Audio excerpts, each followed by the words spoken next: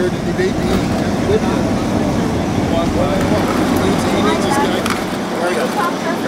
Olivia Charles says you have a conflict of interest when it comes to the decision on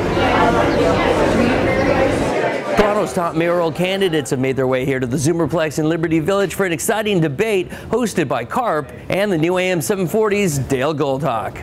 Are there any special seniors programs that are in your platform that should be established that might make life a little easier for seniors? Number one problem, in the winter especially, is making sure their snow is cleared and driveways. With 95,000 households waiting for affordable housing, 30% of them are seniors. But I'm thinking aloud here, my goodness me, here we are, we've got three of you here, we're at Zoomer, we're dealing with people who are seniors. What on earth are you going to do for us? There's a lot of seniors now who either want to continue to work or who have to continue to work, and I think there's got to be a lot of work done in partnership with businesses and other organizations. Elder abuse begins at home in cities like Toronto.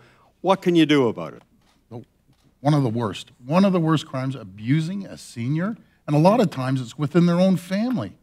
I think it's terrible. There are quite a few organizations in the city that have received city grants. I think we've got to look at even perhaps defining the offense more particularly in the criminal code, and I think we have to look at a hotline.